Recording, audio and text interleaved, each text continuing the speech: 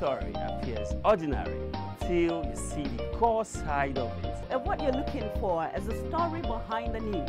We bring it to you from Lagos, the commercial capital of Nigeria. Giving you all sides and political stories round the clock. Every detail from the start line to the final whistle. CoreTV News, expanding your view.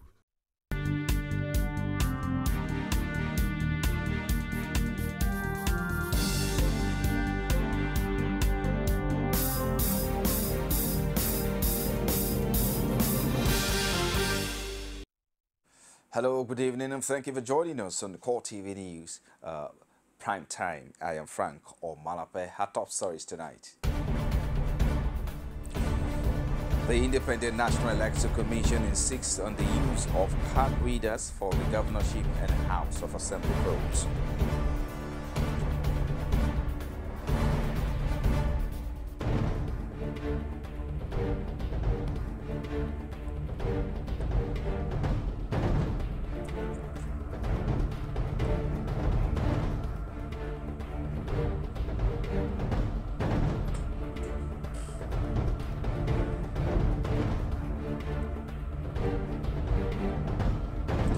Also in this program, the People's Democratic Party expels the Deputy Governor of Jigawa State over alleged anti-party activities.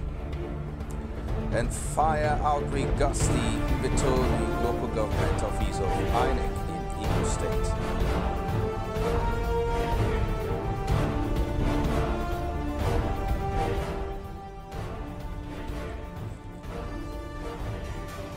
Outside Nigeria, Yemeni conflict continue as logistic problems hamper aid flights to refugees. Thank you for joining us tonight. The Independent National Electoral Commission has declared that card readers will be used for the April 11 election across the country. This, according to the Commission, is in line with guidelines for the 2015 general elections. INEC said in a statement issued by Secretary Augusta Ogaku that the guidelines were clear on what to do if a card reader fails and cannot be replaced within a specified time frame. It added that it only relaxed the guidelines for the presidential and National Assembly elections. The Commission also assured Nigerians that it has reviewed the operation of the card reader in the March 28 elections, identified the challenges, and has taken adequate measures to address them.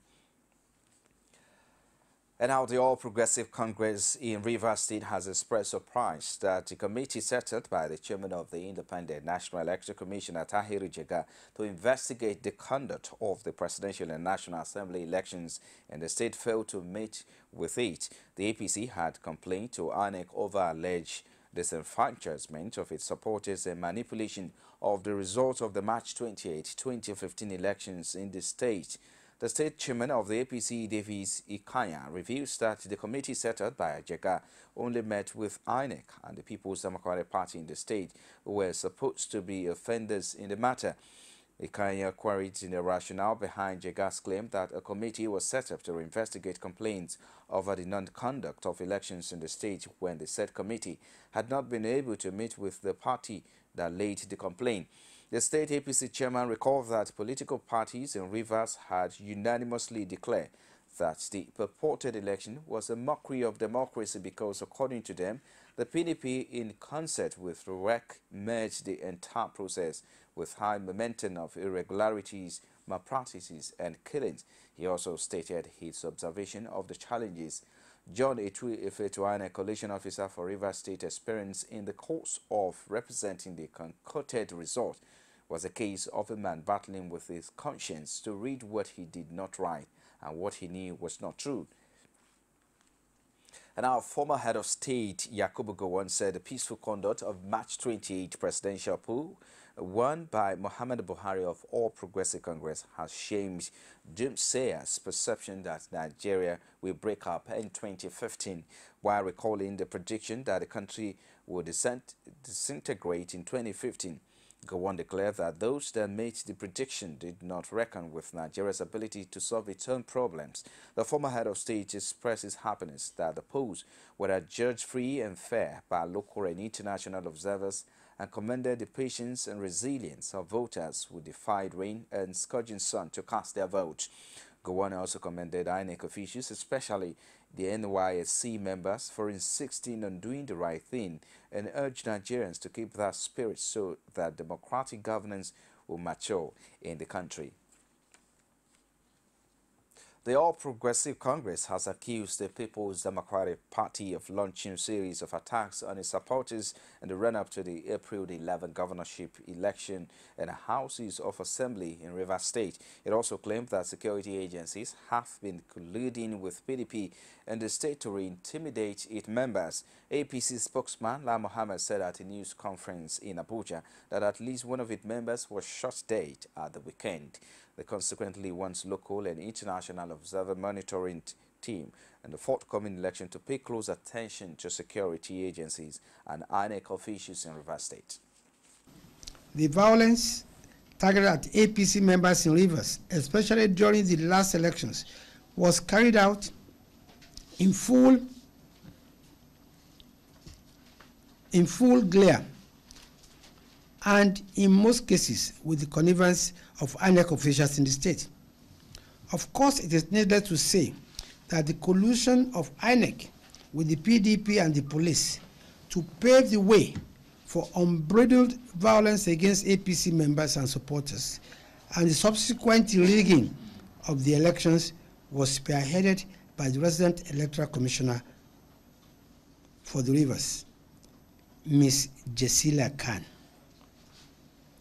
This issue is already the subject of a very strong petition which our party has written to the chairman of the Independent Electoral Commission in Abuja.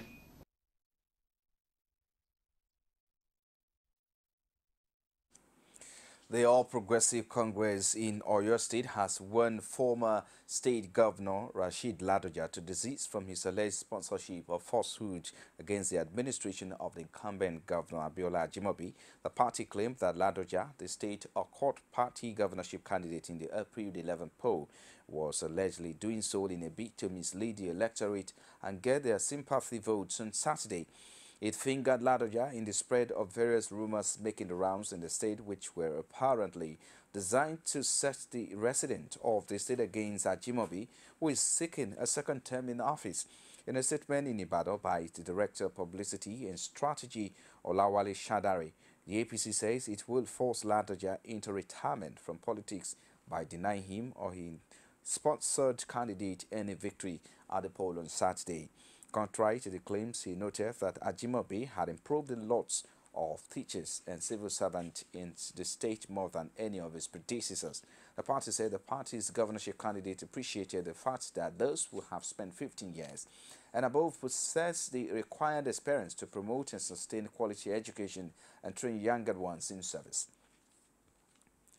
And as Nigeria look forward to another round of election this weekend, politicians across party divides are leaving no stone unturned in their quest for victory. The APC insists the governorship and House of Assembly elections is of top priority to party, claiming its success at presidential poll can get absolute meaning only if the party record enormous success at the April 11 polls. Rashid speak with some APC stalwarts across state and filing this report. As Nigerians still celebrate Easter, trust politicians' holiday seems over, if there was any, as they prepare for Saturday's elections, this time putting final touches to their campaigns. For Abdul Fattah Ahmed, Kwara State Governor, he thanked Nigerians for effecting change last Saturday, but also canvassed for votes as he seeks re-election this Saturday. And for us, it's a very good development for us as a party, and most importantly for us as a country, because it is telling us that we are truly imbibing the global direction for ensuring that good governance starts with a credible electoral process. And this has shown that Nigeria is truly moving towards the direction of improving the system of governance and making the lives of Nigerians better. But most importantly here, it tells us that for the first time, Nigerians can take their destinies in their hands. and decide what they want. That is good for them. In Osun State, where there will be no governorship election, the battle may still be as hot up as the last poll. The National Assembly members in Osun State who won seats at last Saturday's poll expressed optimism, saying lawmaking will no longer be business as usual in the coming administration of Muhammadu Buhari. Now that, our economy is, based on crude oil, maybe we will now sit down and see how to diversify a bit to some other, where we can get more revenue to show up the whatever we have from the crude oil. But I know it won't be easy, and Nigerian, we will still need to endure with Buhari like 1-2 years before we can start getting things right. One, he may not know the extent of the damage now until when they get to that office. So you may just think maybe the damage is at 50-60% level. Of getting there, you now realize that it's at 80-90% level. And for such a person, you need to go back to the drawing board and re-strategize. So it's not an easy task at all. As Nigerians enter to another election week, political observers note with interest the surprise which may accompany the Saturday's poll. Rashid, CoreTV News.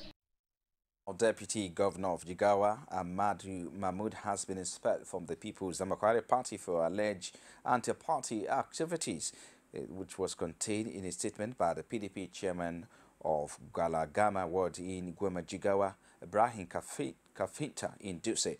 The chairman said the decision to expel Mahmood was taken during a stakeholders meeting held in his ward. Report had earlier indicated that Mahmood has dumped the PDP for the All Progressive Congress, which won the March 28 election in the state. Kafinta did not say when the stakeholders meeting, which ratified the expulsion, was held. The ward chairman alleged that the deputy governor sabotaged PDP during the recent National Assembly election.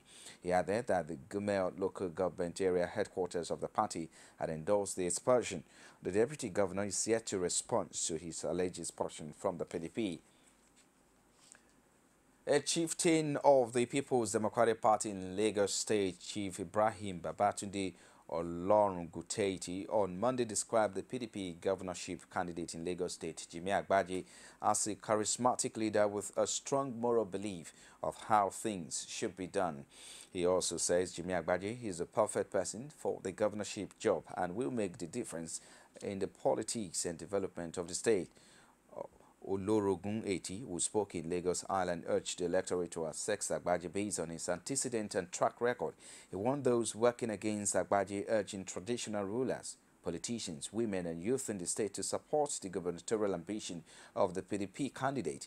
Olorunguteiti says Agbaje will uphold the values of communal harmony that makes Lagos State a unique model for us all, and also create the enabling environment for investors within and outside to invest in Lagos State in order to create more job opportunities for the people. All in all, he praised Agbaje and said he's looking forward to his leadership in the state come May 29, 2015. You're still watching CoreTV Primetime News. After the break, we'll bring you details of the reaction of the Oba of Lagos to alleged threats to Igbos in Lagos State. Stay with us after this short break. Lagosians, thank you for voting the All Progressives Congress APC and for our victory in the presidential election. But there's still more work to do.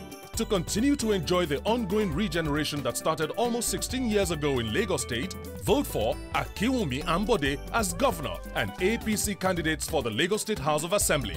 The APC government in Lagos State will continue to provide good roads and infrastructure, transportation, healthcare, education, housing, electricity, employment, markets, clean environment, security, and much more. Lagosians, let's consolidate on our collective achievement and keep Lagos walking. This is not the time to experiment. Akinwumi Ambode has over 27 years' experience as a public administrator and is the man for the job. On Saturday, 11th April 2015, come out en masse and vote APC. Support continuity of excellence. Vote Akinwumi Ambode for Governor of Lagos State. Vote APC.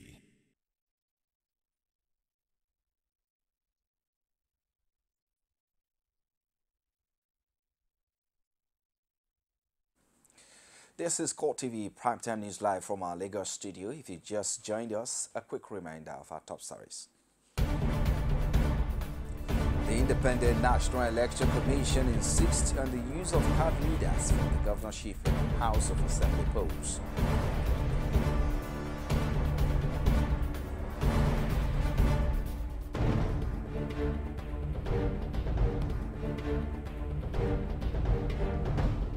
Also, the People's Democratic Party expels the Deputy Governor of Jigawa State over alleged anti-party activities.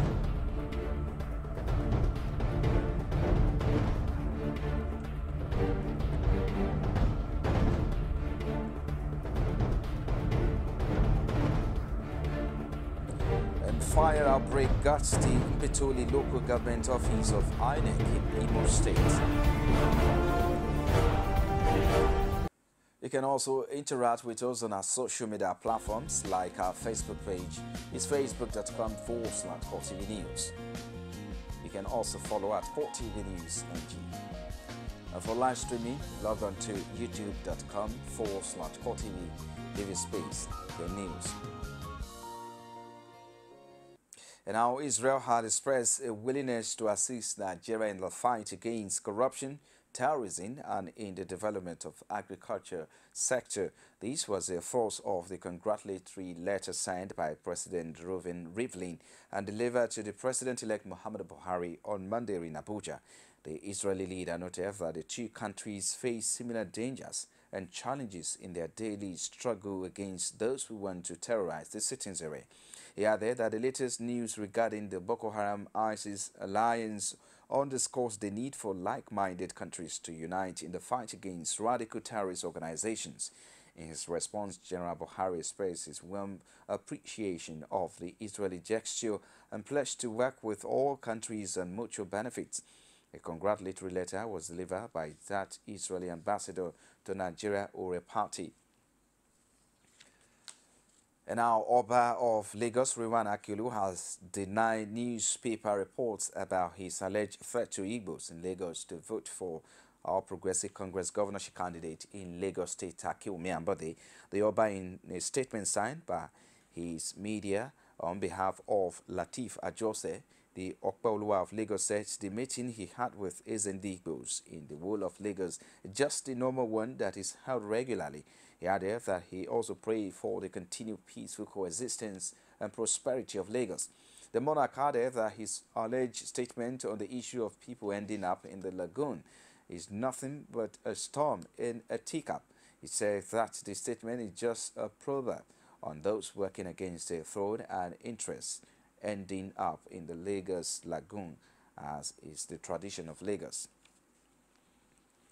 And our Director of Media and Publicity of the People's Democratic Party Presidential Campaign Organization, Femi Fani-Kalde, has described as ominous and unacceptable the threat by the Oba of Lagos against the Igbos in Lagos that if they do not vote for the APC in the governorship elections on Saturday.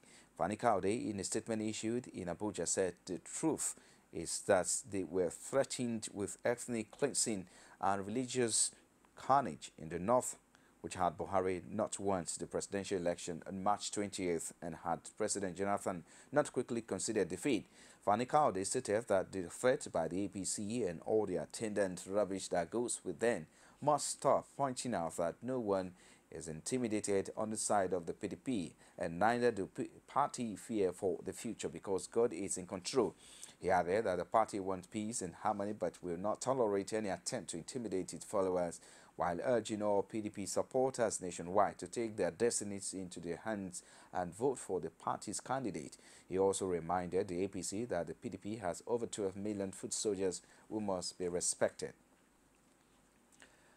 And now, with the governorship and House of Assembly election just a few days away, in an Igbo group under the auspices of Progressive Igbo People's Forum in Lagos has endorsed the candidate of APC governorship, Akiolu Ambode, and two House of Assembly aspirants. President Ajiboye was there and filing these reports. The group, which is an amalgamation of Igbo groups in Surulere, Itira Ikate, and Mushin, and comprises other subgroups, say They have decided to pitch their tent with the APC and its governorship candidate in Lagos, as well as House of Assembly representatives from Mushin and Surulere, a decision to join the party at the center following the decision made by the electorate at the presidential polls. One of the coordinators of the group, Ifeanyi Ezeodu, says the Igbos may have erred in the last election, but added that there will not be a repeat of such during the governorship and House of Assembly polls. We know there is some mistakes sometimes. We have learned our lesson and we have made that correction. That's why the honorable members are here today to address them. The party's publicity secretary in Lagos, Joe Igbokwe, says the Igbos have realized that power now belongs in the APC-led center and as such will vote for the APC. Lagos has 20 local governments and 37 LCDAs that are not recognized. That's why this place is like this.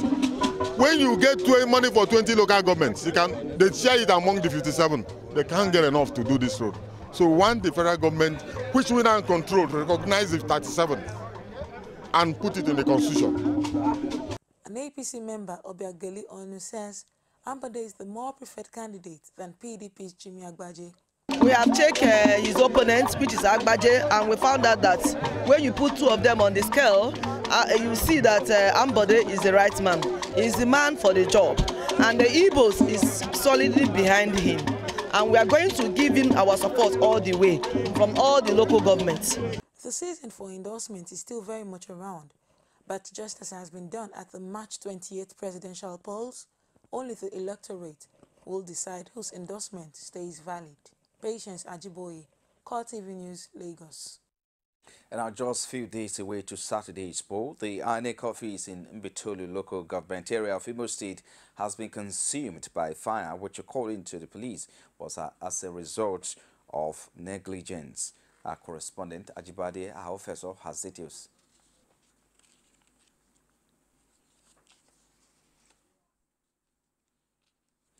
Well, we'll bring you that report in our subsequent bulletins. Some supporters of the People's Democratic Party in Ekiti State have been prevented by the police from invading the State House of Assembly complex. The PDP loyalists who claim to be on campaign were led by top government officials, including Deputy Governor Kolakpo Olushola and the former Speaker Tuji Odeyemi. Our correspondent Rashid has details. Another twist to the ongoing political drama in Ekiti State has developed with members of the People's Democratic Party in Ekiti State laying siege to the State House of Assembly complex in a bid to prevent any move that may lead to the alleged moves to impeach the state governor, Ayodele Fayose. The party members who stormed the assembly complex in their numbers set up canopies as shelter. A former acting governor and chieftain of the PDP, Tunji Odeyemi, justified the decision of the party to campaign anywhere they want to. Connection, there is no connection. Any venue could be chosen.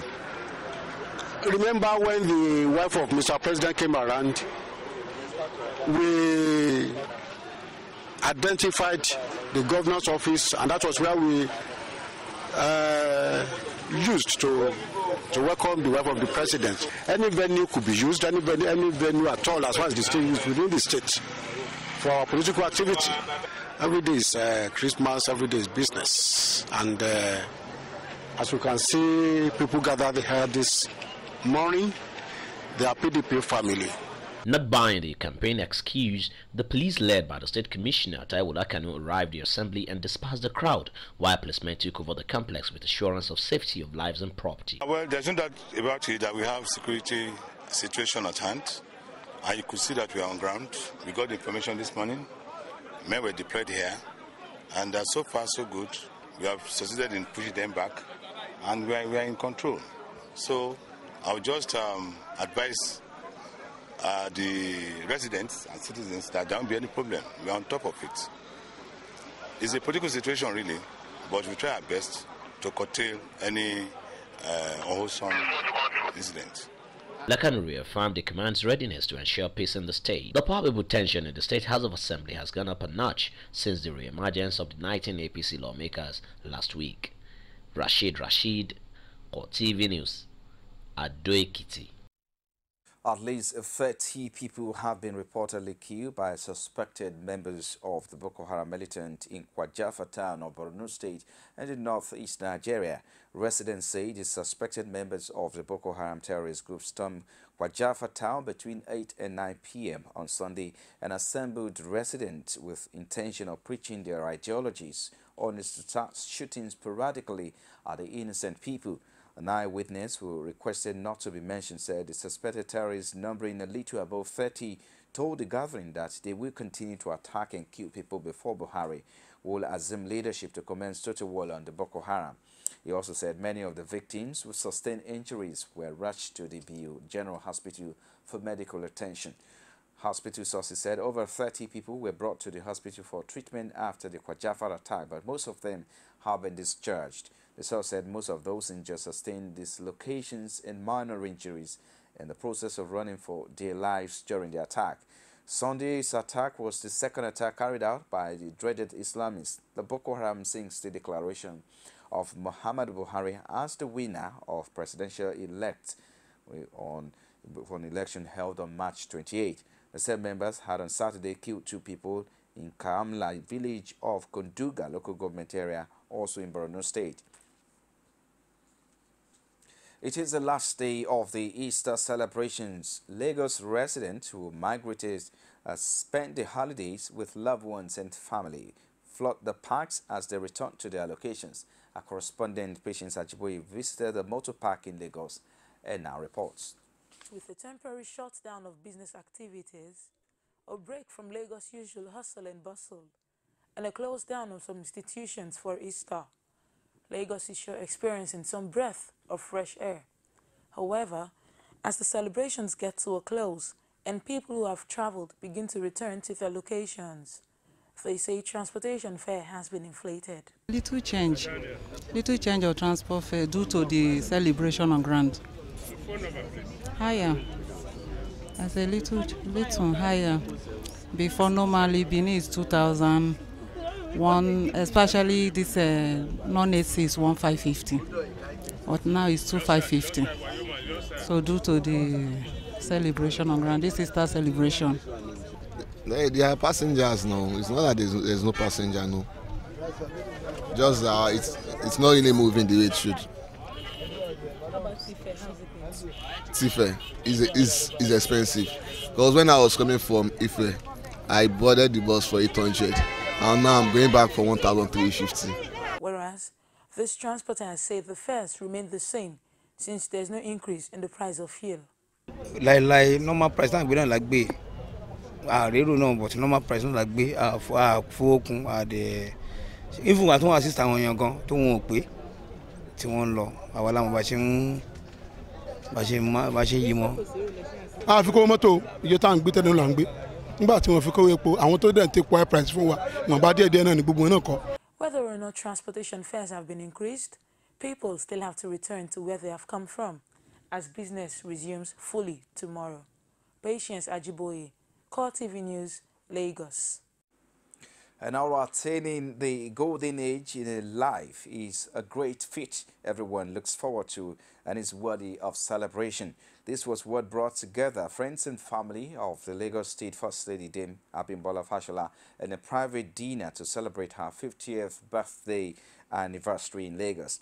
Outlining her qualities, Lagos State Governor Babatunde Fashola credited to her perseverance and endurance the strength of their 21-year-old marriage. In response, the celebrants appreciated all who made her day special with overwhelming joy. She has kept her head above the water. She has been a tower of strength. She has been a very good friend, mother, and sister. Different homes have different rules, and they have different knots that bind them. I don't sing love songs for my wife,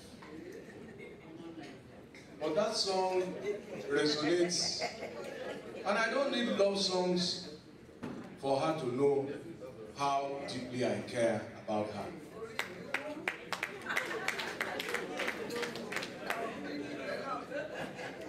So if you don't mind, give me a J. Give me an E. Give me an S. Give me a U. Give me another S. What does it say?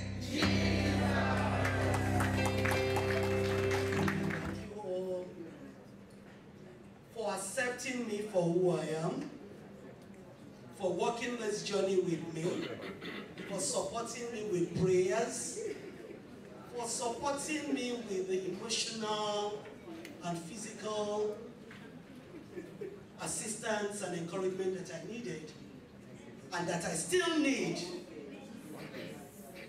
And I just pray that our Lord in His infinite mercy will bless each and every one of you, will abide with you, will keep your homes, will give you this joy that you have given me this evening. And everything good, our Lord will never deny you. And to my wonderful sisters who have done this,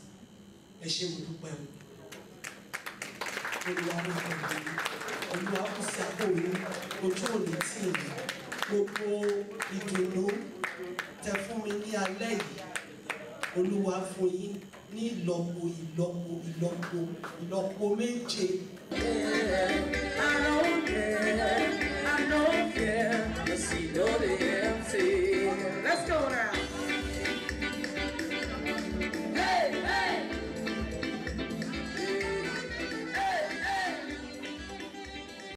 It's also a celebration of love and that of achievement as well. We can say congratulations again. And this is CoreTV Primetime News. After the break, we'll bring you business, sport, and stories outside Nigeria. Stay with us. Fellow Lagosian, I bring you Easter greeting. In the spirit of the season, I salute you all for the sacrifices we made in the last election to strengthen our democracy. The outcome of that election has shown that Lagosians must consolidate on our collective achievements and keep Lagos walking. Let us work together to take Lagos to greater heights.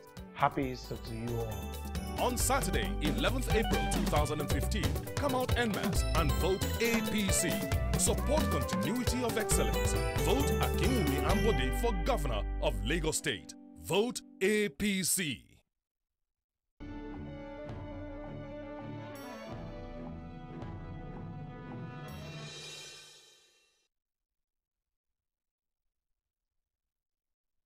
In business now, Director General of the Nigerian Civil Aviation Authority of Nigeria, Mukhtar Usman, has said the Murtala Mohammed International Airport, Lagos, and Nnamdi Azikiwe International Airport in Abuja will soon be certified by the agency.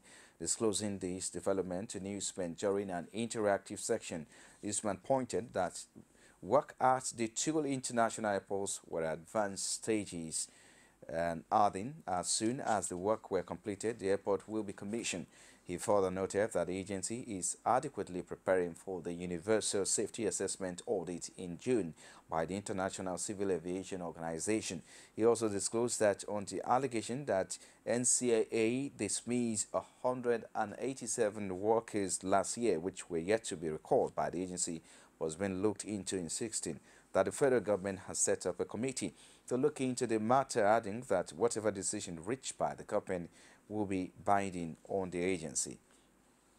Operators in the capital market have renewed their call for local investors, especially retail ones, to accept capital using the Collective Investment Scheme (CIS) as an option. They noted that leveraging the Collective Investment Scheme will be reducing the level of exposure to risk and ensure that their investment is being managed professionally. According to the group Chief Executive Officer Oluwatoyin Sani, investing through fund managers remain a better option for retail investors because the fund managers are better placed to maximize investment opportunity the way an individual investor cannot. Now, the Securities and Exchange Commission (SEC) has released 6 new rules to the capital market, one of which is rule on trading in unlisted securities quoted on the Nigerian Stock Exchange. The unlisted securities seeks to ensure that all securities of unlisted public companies are treated within securities exchanges that are registered with the Commission. Under Section 313, subsection 1 of the Investment and Securities Act 27, the Securities and Exchange Commission is empowered to make rules and regulate for effective regulation of the Nigerian capital market. In addition to the rule on trading on listed securities, other new rules that were recently published by the SEC are Code of Conduct for participating agencies, Code of Conduct for underwriters as well. And in sports now, NFL President Amaju Pinnick and General Secretary Mohamed Sanusi have arrived in Cairo for the 37th Ordinary General Assembly of the Confederation of African Football taking place from Tuesday. On the margin of the General Assembly, the draws for the 2015 African Beach Soccer Championship and the qualification series for the 2016 African Nation Championship were held at the CAF headquarters on Sunday. On Wednesday, there will be a meeting on the CAF Executive Committee to be followed by the naming of the host country for the 2017 Africa Cup of Nations finals, as well as to draw for the qualification series for that competition. Algeria, which hosted and won the tournament in 1990, and Ghana hosted in 1963, 1978, and 2008, and co-hosted in 2000. Are the front runners alongside Gabon, which co-hosted with Equatorial Guinea in 2012. And our FIFA presidential candidate Prince Ali bin Al Hussein demanded immediate change in the organization of soccer's governing body as he issued his manifesto on Monday. The Jordanian royal is one of the three men who will challenge incumbent Sepp Blatter in the election on May 29.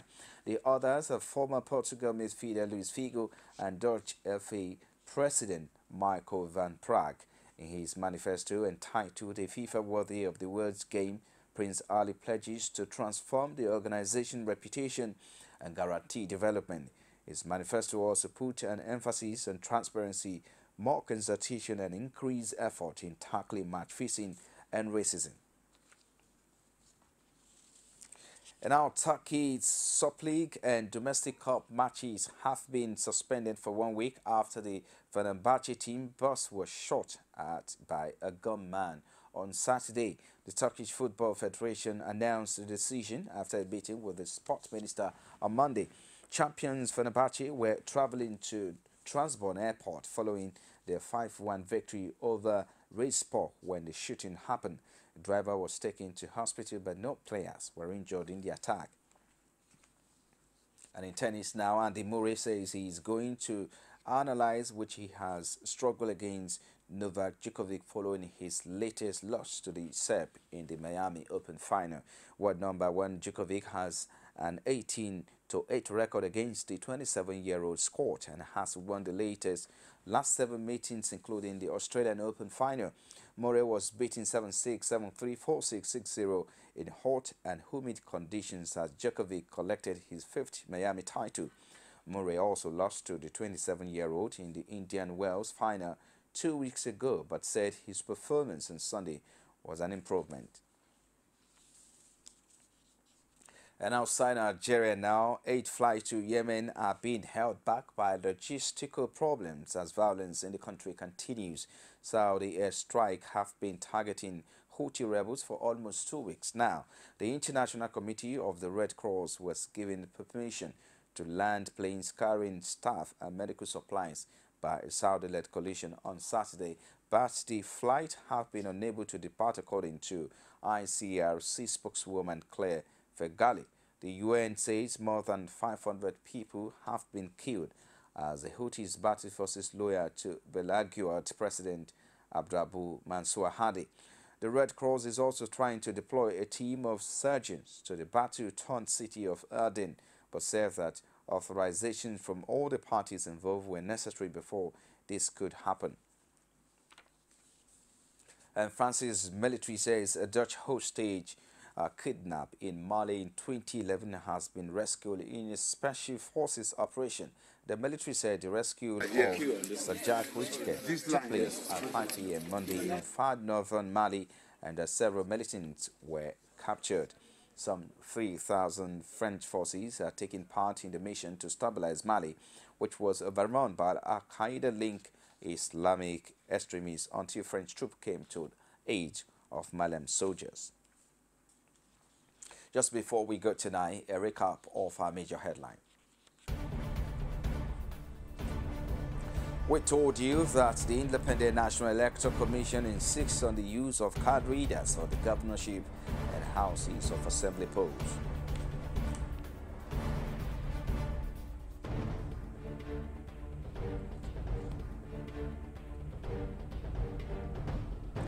We also told you that the People's Democratic Party expels the Deputy Governor of Jigawa State over alleged anti-party activities.